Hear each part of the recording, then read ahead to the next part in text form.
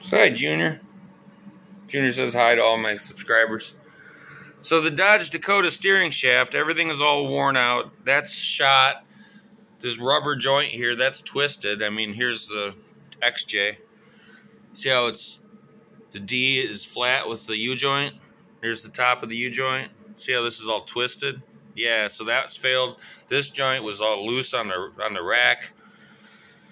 So I got to worry about that. And my new U joint should be here. This one was completely shot. And to get that off, Dodge uses roll pins. You know, in that hole right there. So you have to buy a roll pin punch, and you got to beat the snot out of it. And then to get it out, it's a hollow steering column. So I ended up using an old Mercedes flex disc bolt with the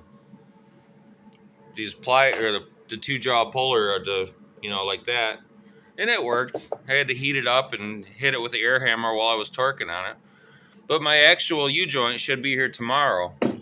So here's my setup. You know, this is just a Jeep XJ shaft, and this internal piece comes down to about here.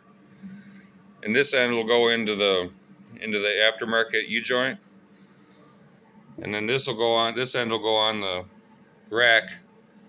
And one-handed here again. Ah, dang it. Sorry, Junior, it was scary.